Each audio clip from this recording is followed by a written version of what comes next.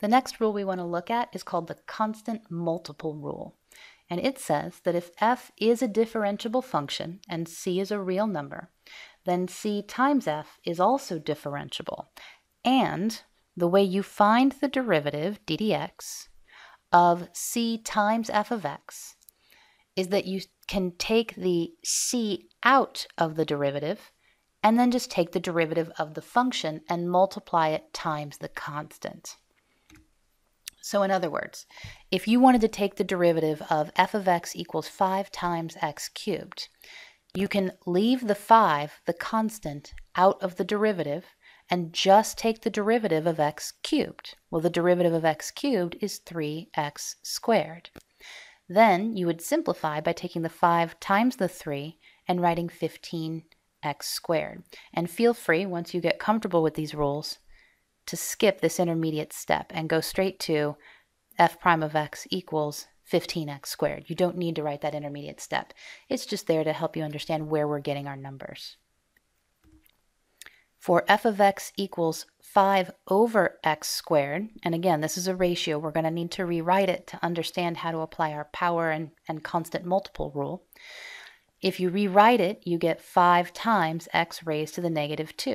So its derivative will then be 5, constant left out, times the derivative of x to the negative 2, which is negative 2, x to the negative 3, which when you multiply the 5 times the negative 2, you get negative 10 times x to the negative 3, which is the same thing as negative 10 over x cubed is another way to write that.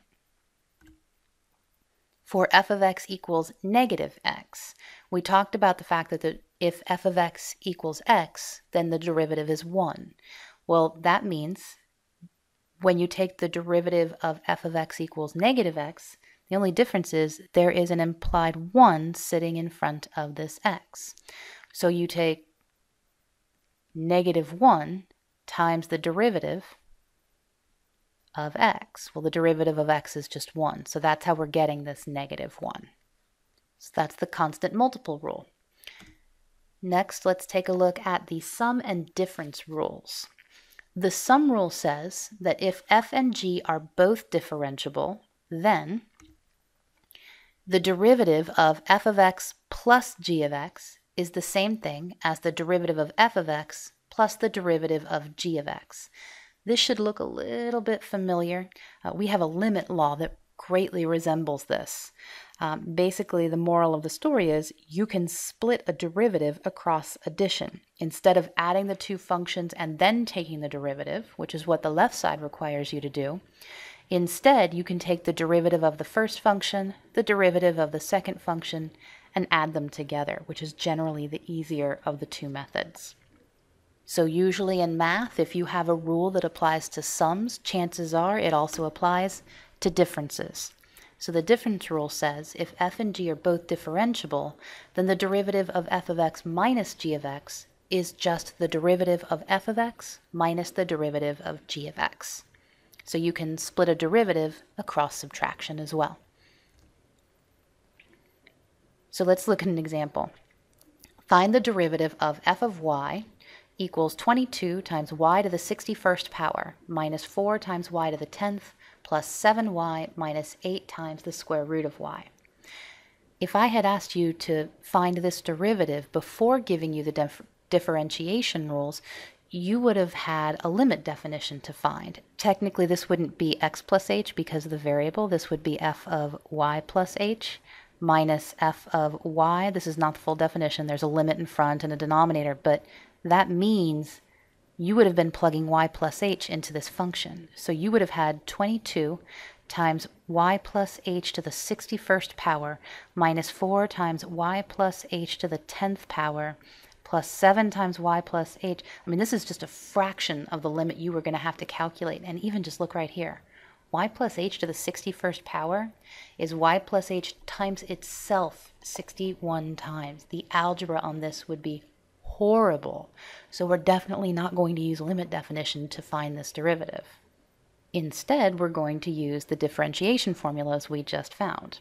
So the derivative of this function, you can either refer to this as df dy, that would be an appropriate way to notate this derivative, or the derivative of f at y, f prime at y. Either one of these is fine, they're interchangeable. df dx is not okay because your independent variable is y in this case.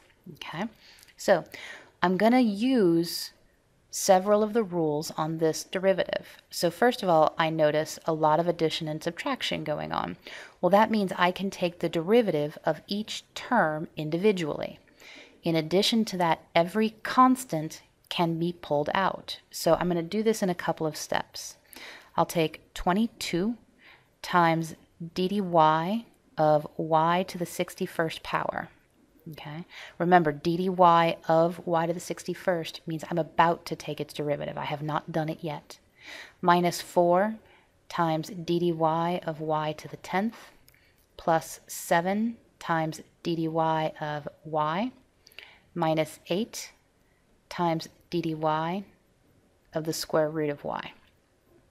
So each one of these, when I take the derivative, will be a power rule application. So that will be 22 times 61 y to the 60th minus 4 times 10 y to the 9th plus 7 times d dy of y is just 1, and then minus 8 times, remember that square root of y is y to the 1/2.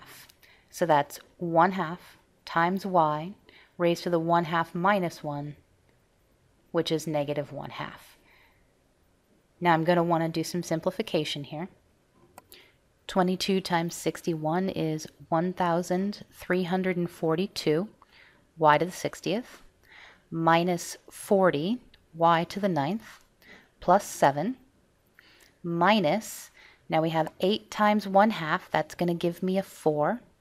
And then I have a y to the negative 1/2.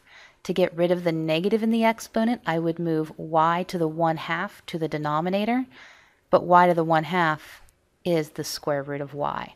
So this is the derivative of this function. And again, as I mentioned, as you get more comfortable with these rules, feel free to go straight to the end product. You do not need to write this intermediate step. It's just me making sure that you know where I'm getting my numbers. Let's take a look at another example. The equation of motion of a particle is s equals 2t cubed minus 5t squared plus 3t plus 4, where s is measured in centimeters and t is in seconds. Find the acceleration as a function of time, and what is the acceleration after 2 seconds. So we start with a particle's equation of motion. This is the equation that gives position as a function of time. What's the relationship between a position function of a particle and that particle's acceleration? If you recall, acceleration is the second derivative of the position function. And remember, there's no way to get to a second derivative without first going through a first derivative. So what we need is the first derivative of the position function, which, by the way, is the velocity function. So again, we're going to split this up across addition and subtraction, and I'm going to skip that intermediate step this time. So the first term, I have 2t cubed. So I take the 3 and multiply it times the 2. That gets me 6. And then I have t raised to the new power of 2 minus 2 times 5 got me 10t. The derivative of 3t, you'll take the 1 times the 3 for 3, and then technically this is times t to the 0, but t to the 0 is just 1. So there's no variable on this one. And then the derivative of 4 is a constant, so its derivative is 0. So this is a function that gives the velocity of this particle as a function of time, which is good, but not what we're looking for. We're looking for the acceleration, so that will be the second derivative of the position function, also known as the first derivative of the velocity function. That'll give us our acceleration. So the derivative of 6t squared is 12t. The derivative of negative 10t is negative 10. And the derivative of 3 is 0.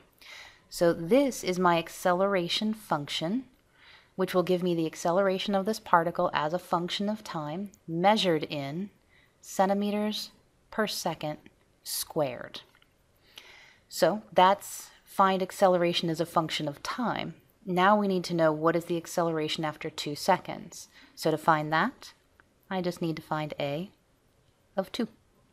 So that will be 12 times 2 minus 10. That's 24 minus 10 for 14 centimeters per second squared. Let's take a look at another type of common example. We want to find the points on the curve y equals x to the fourth minus 6x squared plus 4, where the tangent line is horizontal. Okay? So we're talking about a curve, so this is a graph that we're discussing, and we want to find out where this graph, where this curve, has horizontal tangent lines. And that's why this is a derivative problem, because when you start talking about tangent lines, you're discussing derivatives. So let's think about this for a second before we go through the actual calculations. This is a 4th degree polynomial with a positive leading coefficient. So what does that mean its graph should generally look like? Well, the end behavior should be up on the left and up on the right. And then this has at most 3 turning points. 1, 2, 3. So this is one of the possibilities of what this graph could look like.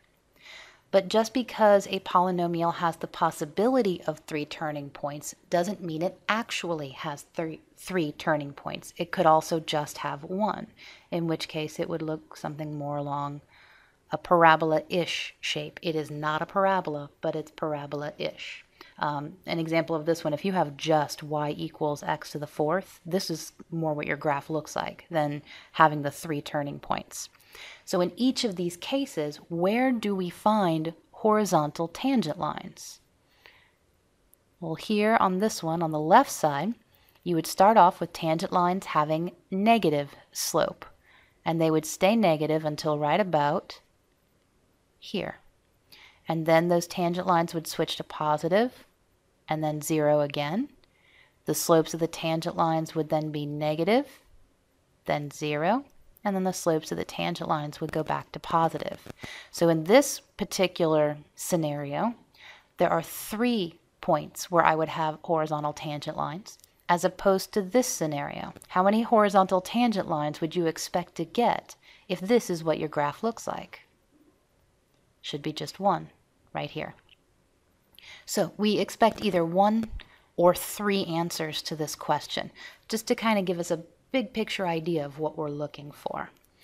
So we're looking for where the tangent line is horizontal. Well, remember, when you're talking about derivatives, derivatives are the slope of the tangent line. Well, the slope of these tangent lines when they're horizontal is equal to what? Horizontal lines have slopes of 0. So in other words, this is asking you, when do you have derivatives, slopes of tangent lines, equal to 0? So finding where tangent lines are horizontal is equivalent to finding where your derivatives are equal to 0. And if you want to know where something is equal to 0, set it equal to 0. So first, I take the derivative. I'll call this one y prime. You could also just as easily call it dy dx. Either one's great. The derivative of x to the fourth is going to be 4x cubed minus 12x plus, and then the derivative of 4 is going to be 0. So this is the derivative of this function, and I need to set this derivative equal to 0. So we have 4x cubed minus 12x equals 0. It's a polynomial. So we need to factor out what's common to both of these. That's going to be 4x. You're left with x squared minus 3. So by 0 product property, either 4x equals 0, in which case x equals 0, or x squared minus 3 equals 0, in which case x squared equals 3, which says that x is plus or minus the square root of 3. So we have a lot of good information here. The question is, does this actually answer the question we've been asked? And the answer is not quite. because the question asks us to find the points. Now what we have are x values. Now how many x values do we have? We have 3. So which of these two scenarios did I end up with? Did I end up with three horizontal tangent lines or 1 horizontal tangent line? Well, we got the 3. So we know that this has the 3 horizontal tangent lines. This was not the option that we got. So we do, however, need to find the points on this curve. So we need to, let me separate this out a little bit. We have 3 points to find. We need if x equals 0. Now we need to plug in 0 in place of x. So the question is, where do you plug 0 in? Should you plug 0 into the y prime equals 4x cubed minus 12x? Or should you plug it into y equals x to the 4th minus 6x squared plus 4? Well, remember what it is you're trying to find at the moment. You're looking for points on the curve. And points are ordered pairs, meaning they have an x-coordinate and a y-coordinate. You do not plug this into the derivative. If you plug 0 into the derivative, what you are finding is the slope of the tangent line at x equals 0. What I'm looking for is the y value at x equals 0. So when we plug in x equals 0, we get y equals 0 to the 4th minus 6 times 0 plus 4, also known as 4. So we get 0, 4 as one of our ordered pairs. If we plug in the positive square root of 3, then y is equal to the square root of 3 raised to the 4th power minus 6 times the square root of 3 squared, and then plus 4. So the square root of 3 raised to the 4th power, think of that as the square root of 3 squared times itself twice. So that'll be 3 times 3. That's going to give me 9. So that's 9 minus the square root of 3 squared is 3. So that's minus 18 plus 4. So that gives me negative 9 plus 4 for negative 5. So my other ordered pair that I just picked up is the square root of 3, negative 5. And then finally, if x is the opposite of the square root of 3, or negative square root of 3, it shouldn't change my calculations, because if you look, all that's going to do is put negatives in front of the square root of 3's from the previous calculation. But in both cases, you're raising those to even powers, which will cause the negative square root of 3's to have the same result as the positive square root of 3's. So I should get negative 5 for that as well. So my last ordered pair is negative square root of 3, negative 5. Those are the 3 points on this curve where I expect to have a horizontal tangent line.